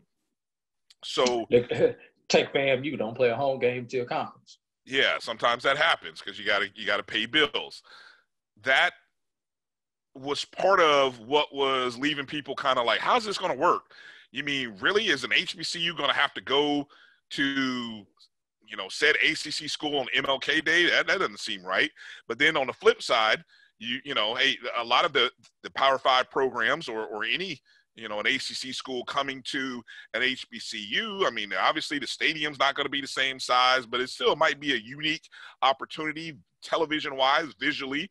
It might be attractive for the HBCU. Maybe you get an increase in ticket revenue, although who's to say that an HBCU who normally charges $20-25 for a ticket, I mean, if said ACC school, you know, if Duke is coming to North Carolina Central, is North Carolina Central going to jack the ticket prices up 3 times? You best believe they will. I don't think they would. I read a quote from somebody. I bet you best, but they would be almost stupid not to, and that's probably going to be the only time when you don't get a general admission ticket. You will have a sit in row 13, section M, seat 15. So you AD, if AD were in charge, he would jack the prices up 3 times. If AD was the AD, we're going to have those. We're going to have premium seating. We're going to have everything else. And we're going to have the alumni club have their own special section too. We're going to do it just like a football game. You were savage. You got it figured out. I hear you, AD. So I put together a blog post on my blog site, The Doctor's In, and I threw out some different scenarios of some various matchups that made sense or might make sense. You know, and just to kind of see what people were thinking, and I got a few eyes that watched it. I mean, some of these matchups, just think about some of these matchups, AD, that I proposed. Duke against North Carolina Central, UNC against North Carolina A&T, Florida State against Florida A&M, Miami against Bethune-Cookman, Virginia against North. They played State. They played in Miami last year. Right. I thought they had played each other before. Virginia Tech against Hampton, Clemson against South Carolina State, and then I put Notre Dame versus Howard. And my reasoning for that one, I said there'd be 2 fine institutions, Notre Dame and Howard, 2 very fine institutions that I think, you know, however that game gets played, the analysts will probably be talking more about the institutions more so than the actual game on the court. Okay, so that's pretty much what I wrote in the blog post. Well, that ACC head coach, you know, according to Goodman's tweet, was going to sort of make that announcement a little bit later in the week, and sure enough, on Thursday, it came out that the ACC program is the University of Notre Dame. And Notre Dame is going to be traveling, notice I said traveling, to Howard University. To Howard University for a first basketball game between Notre Dame and Howard. That game will be played on Martin Luther King Day, Martin Luther King weekend. That'll be played at Burr Gymnasium on the campus of Howard University. And so what I failed to think about as I was putting my scenarios together is the synergy or the relationship between the two coaches. Head coach Mike Bray was an assistant coach at Duke from 1987 to 1995. Well, Howard's head coach, Kenneth Blakeney, was a player for Duke from 92 to 95. So there was already a strong relationship between those two. Goes even deeper than that. Mike Bray used to coach in the D.C. area. He was a understudy of the legendary Morgan Wooten at DeMatha Catholic High School. And I'm not sure if Blakeney is from the D.C. area. I don't have that. I thought he played at DeMatha. I thought I read that somewhere. Yeah, well, he didn't play at DeMatha. He played at Death High School in D.C. So, that's they're both from the D.C. area. They're both from the D.C. area. So it kind of worked as in so many levels there, the relationship between the two. So it just makes sense that Notre Dame is traveling on the road to take on Howard. That game will take place on Martin Luther King Day.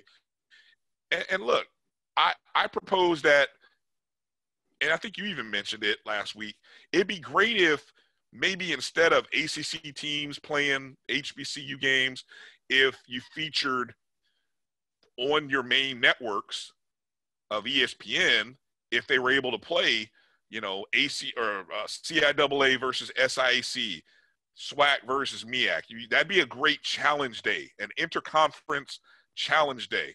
But I think you can still do that if you took maybe 6 to 8 teams and then maybe 1 or 2 outside teams. Like, take this Howard and Notre Dame game. Are there any other ACC programs? Because honestly, outside of the relationships that I mentioned, those were the in-state synergies. I mean, outside of that, I start getting kind of wild with the matchups. I mean, you almost have to look SEC SWAC for your next you almost have to do something like that. So anyway, Texas A&M versus a Prairie View A&M, for example, Mississippi versus Alcorn, or Mississippi State versus Grambling. The 2 Alabama schools versus Alabama or Auburn. In the context of this, it just didn't make sense to have too many SWAC schools traveling all the way out to the East Coast. Now, again, if the ACC school is willing to travel, they have the budget, they can do it. If they're willing to go on the road and travel to an HBCU, that's what, if you're really talking about making this an event, that's what makes it work. And so obviously being played in DC, Notre Dame can package this in a couple of different ways. I mean, hell, they might even be able to play who's in the ACC? Is Maryland still in the ACC? No, Maryland's not in the ACC anymore. Who's in that area? Somebody's in that area, and I feel like in the DC area. Virginia would be the closest. Okay, so say they play a Virginia Tech on a Saturday. They're playing Virginia or Virginia Tech on Saturday. Well, hey, on Monday, you turn around and you go play Howard. And that whole weekend, you can take your kids up to D.C. You can go through the Civil Rights Museum. You can go to the MLK. There's a great synergy about going to D.C. on MLK weekend. I got one that's better for you in D.C. Georgetown Howard.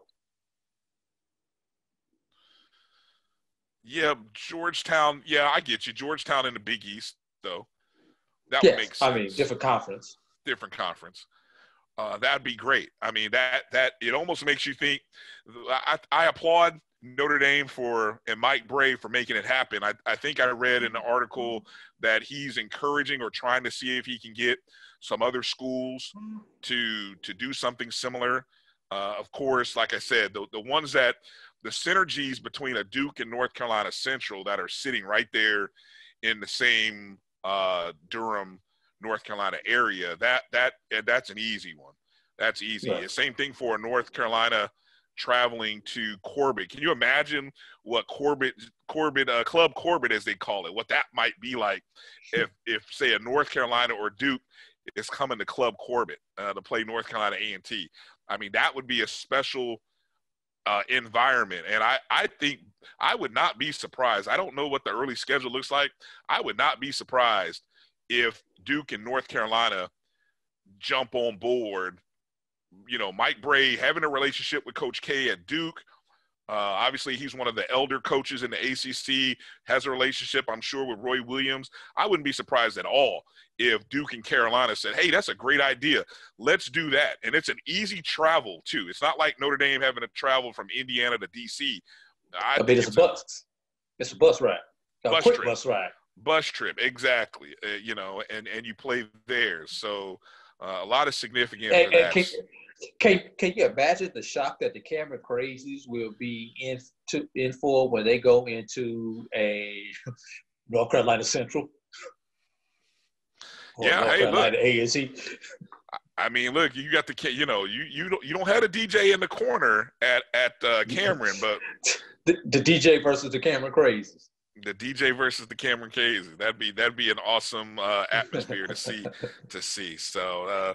Well, you know, props to everybody who's making that happen, and we'll have more, I'm sure, if some other related news comes out of it. What do you got next, AD? Last news bit. My last one is I just lost my spot here. Give me just a second, Brian.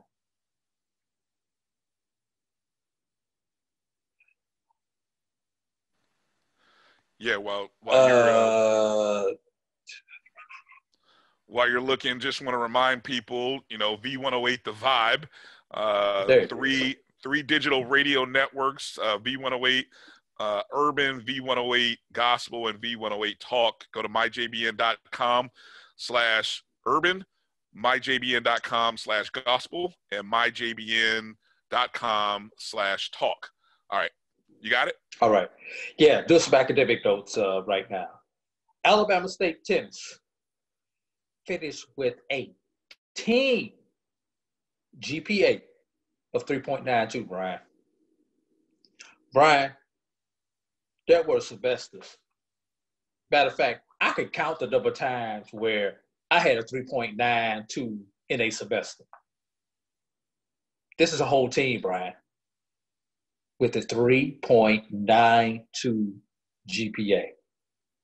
But we're going to take it even further than that, Brian.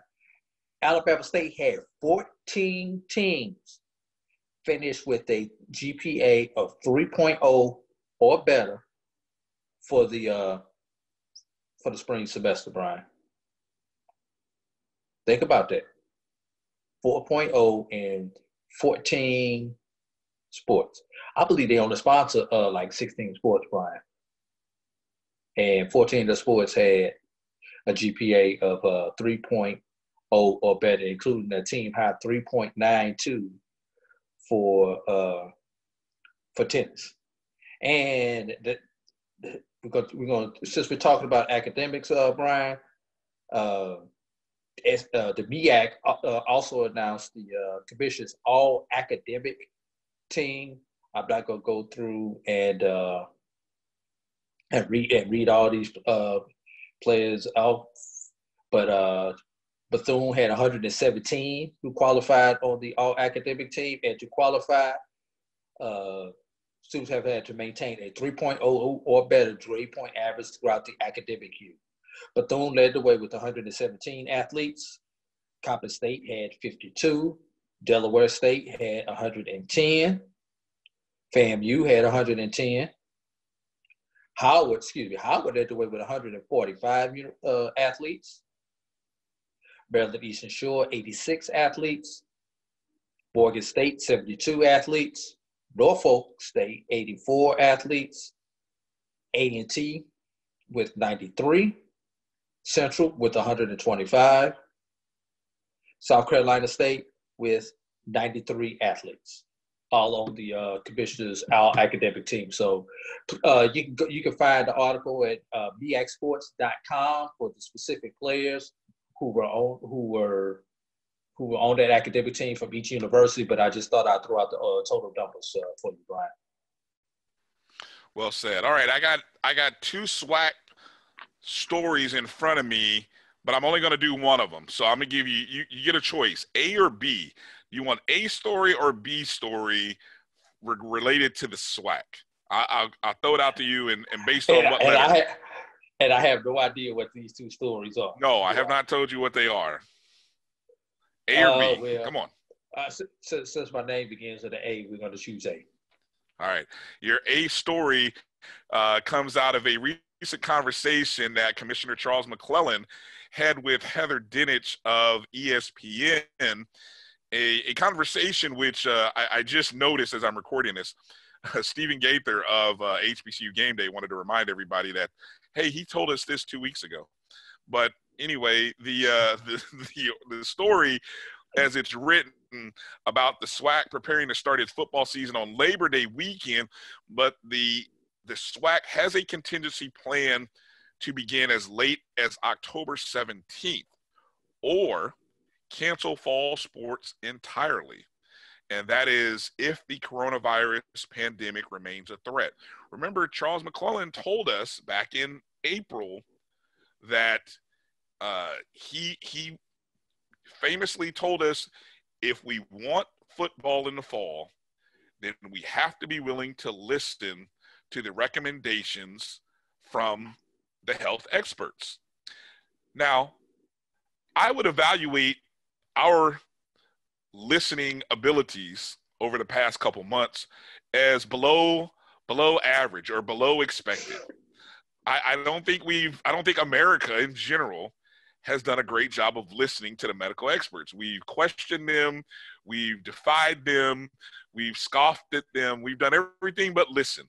And so, as Dr. McClellan said, the alternative is you potentially will not have football in the fall. So he did make a point in this article or in this conversation. He said, quote, anything after the third week in October, we have decided that's our drop dead date and that we wouldn't have sports and possibly look at the spring. But of course, the spring would take some NCAA legislation.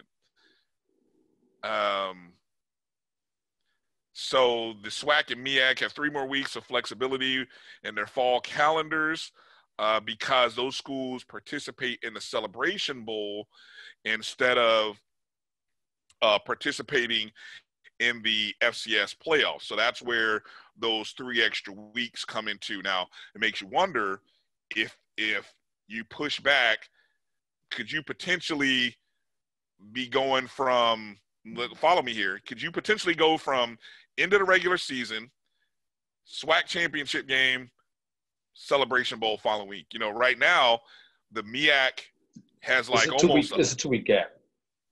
Well, not for the MEAC. I'm saying the MEAC has like almost a 3-4 week gap. The SWAC has a 2-week gap. Depending on which team it is, yeah. It's sometimes and they technically everybody except Alabama State and the Bayou Classic have a 2-week gap. Have a 2-week gap between the end of the regular season and the SWAC championship game. So correct. That's where those extra 3 weeks come from, that, you know, if you push back the season, you can gain some extra momentum there. But, you know, again, we talked about conference leadership letting you know that, hey, we have a plan in place and we're willing to lose the season if by X date things aren't better. So what do you have happening here? When schools are allowed to open up their campuses and they do have players start to come back, if they follow the pattern of what we've seen and talked about earlier from other schools, there are players who are going to probably test positive. How that affects everybody will remain unknown. And then from there, what happens when more students come on campus? You know, that'll be the next wave. When August happens, when you go into fall camps. So I applaud the SWAC, Dr. McClellan, again, being out in front. We'll wait to see whether the MEAC has any sort of contingency plan. It'd be nice to know if the MEAC has some sort of plan like that. I think maybe we'll hear from them this week.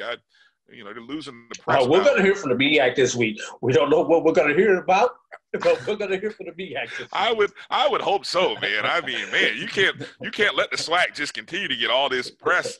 I mean, Jesus, everything coming out of SWAC is positive news. Tell me something, MEAC. Tell me something. Give me some good news. Something. Tell me anything. So that was story A. All right, and I won't mention story B because we're short on time, but we will be dropping some of these other story bits throughout the course of the week. Make sure to listen to the BCSN Sports Report that'll be running during the week. If you're listening to V108 The Vibe, whether it be on our Gospel, Urban, or our Talk networks, you'll be able to hear some of those sports reports coming out during the course of the week. AD, I'll give you a word, final thought here before we get out of here. That's all you got, huh? I mean, I've got so many ways that I can throw in my last word, but let's not forget that the coronavirus is out here. Everybody wants to see football. I am concerned about whether we're going to have sports return. So let's do what we got to do, and let's stop being selfish and do what the experts say. Wear your mask. I know it's uncomfortable. I know it's hot. Trust me, I know it's hot having that mask on while you're outside. And if you don't have AC in your car and you ride with 3 people, I know it's tough putting your mask on while you have no AC in your car. But wait a minute, hold on. Are you wearing your mask in your car? Well, if you have people in your car, in theory, you should have your mask on because you're in close quarters. And some of us, well, I do, but I do have a vehicle that does not have AC. The AC does not work in one of our vehicles. So if you have a vehicle that doesn't have AC. But if you're with your family, you're not wearing your mask with your family in the car, are you? I have worn my mask around family because I'm around other people in addition to my family. So I don't want to potentially expose them if I'm asymptomatic. I don't want to expose them. That's not being selfish. And yeah, it's uncomfortable. It's uncomfortable as heck when it's 95 degrees on, but you got to have on this doggone mask because you're doing what you got to do. But I'd rather take a few moments of discomfort versus seeing one of my loved ones catch the corona. That's my final thought. Stop being selfish. Well said. I'm looking for some mask. I'm looking for HBCU. Now, look, I want to say officially licensed mask, but of course, I'm a FAMU Rattler. But I'll on this podcast or wherever, I'll rep another HBCU. And so, if you have any leads on anybody that's out there producing officially licensed mask, thank you, officially licensed. I'll even take the unofficial ones. But send me a tweet. Send me a tweet at DRB365. Let me know where I can go to get a mask. I'll make sure to wear it for a second on the podcast. I'll share it. Give somebody a plug or two. So if you're listening and watching, and you know where we can get an HBCU inspired mask, let me know where I can purchase. Preferably FAMU. My family. My sister's a Tennessee State graduate. My parents are Norfolk State graduates. So I will rep those programs, institutions. First and foremost. But like I said, I'm all about the culture, HBCU love, whatever it takes. But I just want to throw that out there, final thought. And that'll do it for this show. Want to encourage you again, check out V108 The Vibe. That's Jericho Broadcast Network's digital radio stations. Urban, gospel, and talk radio is back on the internet, and we've got some good stuff playing all throughout the course of the day, 24 hours, 7 days a week. myjbn.com/urban, myjbn.com/gospel. myjbn.com/talk. And of course, you can find the JBN app on Apple and the Apple iStore or on Google Play. Just search MyJBN or MyBCSN, and that's where you can find the app for those. All right. For AD Drew, find him on Twitter at BCSN Drew. For me, Brian Fulford at DRB365. Thanks for watching. Encourage you to like, subscribe. Find us on Facebook, Twitter, and Instagram at MyBCSN1. And, of course, on YouTube, the MyJBN Online YouTube page is where you can find us. Thanks for watching. Hope you enjoyed it. As AD said, be safe, think of others, take care of yourselves, and we will see you in the next show. Holla.